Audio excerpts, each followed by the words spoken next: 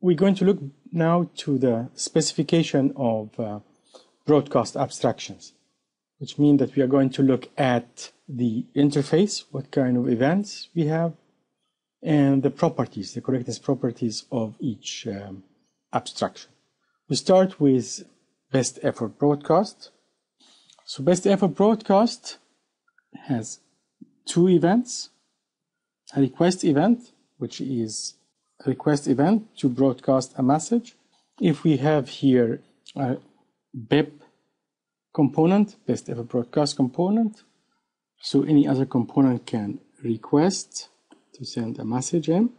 And when a message is broadcast, so it will come out as an indication, which is a deliver event. Deliver, we specify the source and a message. Here we have. So what are the properties of best effort broadcast? The basic idea of best effort broadcast is that everything will work reliably as long as the sender is alive. So everything is perfect unless the sender crashes. And what are the properties? The first property, we call it validity, and it is saying that if PI and PJ are correct processes and PI broadcasts a message, so this message is eventually delivered by PJ. So as long as the sender is correct, the message will be delivered by every correct process. This is called validity. The next property is no duplication, which means no message will be delivered more than once, and no creation, that no message are delivered, no message is delivered unless broadcast by somebody in the group. Okay, so let us now look to examples of best effort broadcast. And here is example. We have 4 processes, P1 to P4, P2, P3, P4. Here is the execution timeline, and here are the events that are delivered. So he says that here is a broadcast event of message M by P1, his delivery event at P2 of message M broadcast by P1. So we have a broadcast here, a delivery, a broadcast here, a delivery here, a delivery here, and a crash here. This message did not arrive to P3. So the question is, this is allowed by the properties that we just specified? So the answer is, this is not allowed. The answer is that this is not allowed because the sender is correct, whereas the message is not arriving to a correct process here. And this violates the validity property. Let's look to another example. So here's in this example, P1 broadcasts a message, then crashed. P2 delivers the message. The message is not delivered to P3, but it's delivered to P4. So this behavior is allowed, and the answer is yes. Why is that? Because there is nothing that guarantees an arrival of message if the sender crashes. And here we have a situation where the sender crashes. We are only talking in this situation on correct senders. And here P1 crashes, and therefore there is no guarantee of delivery of messages. Let us look now to reliable broadcast. So, as we have seen, best effort broadcast gives no guarantee if the sender crashes. So now we would like to strengthen our properties so that we can give some guarantee even if the sender crashes, as long as some correct process deliver the message. Okay, so reliable broadcast intuition, it is the same as best effort broadcast, plus if the sender crashes, so ensure that all or none of the correct processes get the message. So as soon as one correct process gets the message, the reliable broadcast abstraction is obliged to deliver the message to all other correct processes in the system. Okay. Now we look to the specification.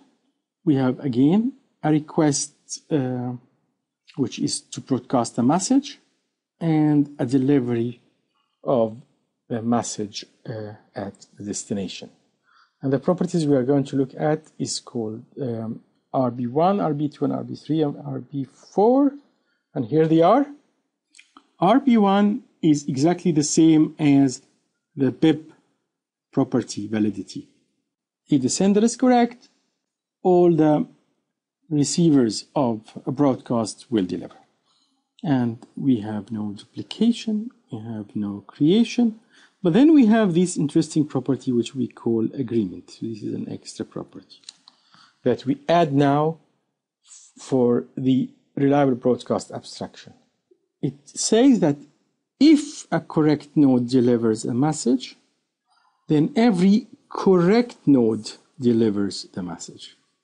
So as soon as a message is delivered by a correct node and this node does not crash, then the message will be delivered by every other node. So we can refine this safety and liveness property that we just described before, which is the specification of the reliable broadcast, by weakening R1 without any effect. So remember R1 again, saying P1 and PJ, PI and PJ are, if PI and PJ are correct, then any broadcast by PI is delivered by BJ. Let us not look to the others now. Now we can weaken this property as follows. So this is our new specification by a weaker validity property. What this validity property is saying? It's saying if a correct process that does not crash broadcast a message M, then P itself will eventually deliver M. As long as the correct process broadcasts the message, it eventually is going to deliver the message. Now, this property, together with the agreement property here, will imply the original validity property. How come?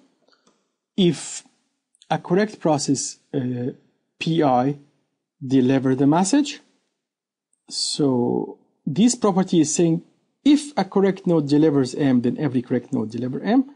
So if PJ is also correct, and because PI delivers the message, BJ will also deliver the message. And that is what this property is saying. Okay. So these two are equivalent. It's just we now weakened the property of validity here to a weaker version, just to separate the properties from each other. So let us see some examples of reliable broadcast. Is this allowed? A process broadcasts a message and then crashes. Nobody else, no process in the system delivers the message. And the answer is yes, because reliable broadcast is talking about only if the sender is still alive and correct. But this is a case where the sender crashes, so it is fine that no correct process delivers anything. Now let's look to this situation. We have a broadcast, P1 crashes, P4 delivers and crashes. That is also fine, because reliable broadcast abstraction guarantees delivery only if a correct process delivers the message. In this case, P4 crashes after the delivery. So there is no obligations for P2 and P3 to deliver the message. So if this is allowed now, we have a broadcast by P1. P1 is alive and well. P4 delivers the message, but not P2 and P3. Now, since P1 is well and alive, P1 will eventually deliver the message, and therefore P2 and P3 are obliged to deliver the message, but this scenario does not violate this. So this is not allowed by the specification. So is this is allowed then? What we have, P1 is alive, delivers the message, P2 delivers the message, P4 delivers the message, but not P3. Now P3 is considered a crash process, and therefore there's no obligation to deliver the message before crashing. So this property, this scenario is also allowed. Now let us look to even strengthen the reliable broadcast abstraction one more step. And the rationale behind this is that if some process delivers a message that is broadcast, and then it delivers it to an application, and the application does something in the outside world. For example, it prints a message on a paper or withdraw money from an account. So the process delivers the message and then immediately crashes, but it causes side effect on the outside world. We would like to define a broadcast abstraction that obliges a process that delivers a message to make sure that all other correct processes deliver the message. So the situation that we would like to avoid is as follows. Assume sender broadcasts a message. The sender fails. Some of the failed node deliver the message, but no correct node deliver the message. This is a situation where we really would like to avoid. As long as a failed node delivers the message, all other correct processes deliver the message. So uniform reliable broadcasts give you this intuition, which says if a failed node delivers, everyone must deliver. And by everyone, we mean correct processes. We cannot revive processes that already died. So here is a specification of a uniform reliable broadcast. It's like the interface is the usual one, a broadcast and deliver. And now we have changed only the uniform properties. We have changed the uniform properties. What are the uniform properties here? In this case, we say that if a message is delivered by any process, then all correct processes must deliver the message. So what we have now, if a message is delivered by if a process delivers the message, then all correct processes deliver the message.